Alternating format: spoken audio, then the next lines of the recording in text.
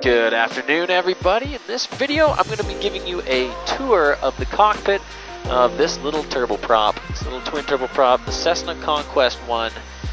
So without further ado, let's get started. Over here, we have our circuit breaker panel. So it extends all the way back here to kind of where my butt is, all the way up here, and then all the way over here. And not only just there are there circuit breakers, but there's also circuit breakers on this side. This is kind of more for all of our avionics and some accessories, the autopilot, all of that sort of stuff. Over here we got mostly some of our accessories here for the back. We got all of our engine circuit breakers. We also got a lot of our other system circuit breakers, landing gear, auto feather, all that kind of stuff that's important for operating the aircraft. And it's on this side because we have to have quick access to it if we need to. Now, if we go on from there, we have all of our switches, and they're conveniently placed right beside my left leg. Starting over here, we have our avionics, left and right buses, our fuel control heaters. We have a AC inverter, actually two of them, 1 and 2. We're using number 1 right now. Everything here in green is our anti and de-ice. Up here we have our auto feather, we have our overspeed governor test, and then we have our fuel boost pumps. Over here we have our generators, left and right. Our master switch is this one right here for the battery. Our start and igniter switches are there, and then we have just the igniter switches right there. We want to use those in case we're flying in some thick ice. And 1-2000 first here, I go off of. And we just got cleared to 1-2000, so we're going to put that in the box right there. Alright, now if we go up from there, we have our lights, like our landing lights, our navigation lights, our anti-collision lights, our de-ice light, which shows us if we have ice accumulating on the wing, and we have all of our internal light rheostats right there, so we can control the internal lights. Now if we look down here at the panel, right down here we have our pressurization gauges. We also have some electrical stuff. This is for our prop de-ice, shows us if the props are on or off. And here we have a turn and bank indicator here. We have a little temperature gauge here. And right in front of us, we have our primary flight display. This is the Garmin G600 TXi, which is super awesome.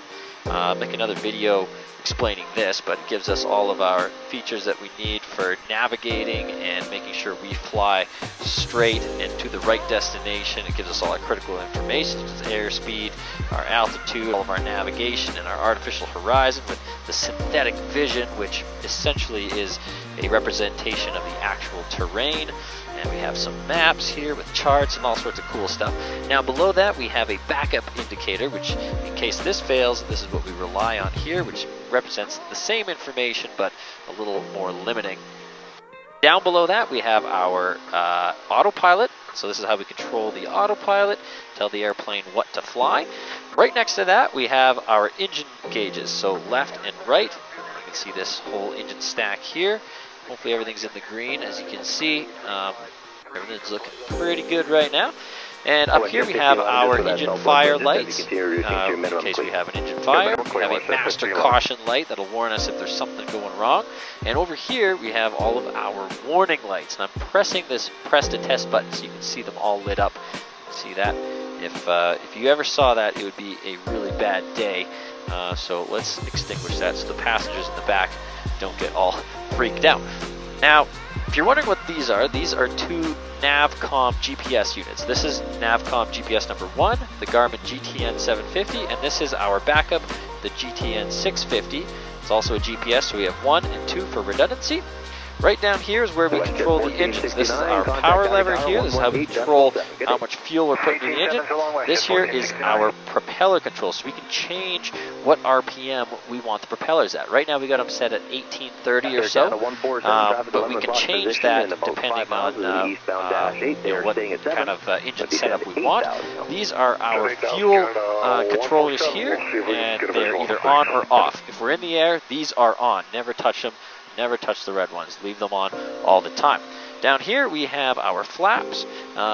First of all, landing gear. This little switch right here is our landing gear. You can see these little landing gear lights there. So if we have the landing gear down, it'll show green. But obviously we've got the landing gear up right now. So here's our flap controller here. Obviously the flaps are up. Down here we have our pressurization controls, our bleed air controls, and our autopilot on and off and pitch control wheel right there. On this side we have all of our co-pilot instruments and also kind of a backup instruments. Down here we have our environmental controls, such as our air conditioner right there, our auxiliary heater, and obviously 2 controls, one there, one here, and we are in the clouds right now, so things are getting a little bit bumpy.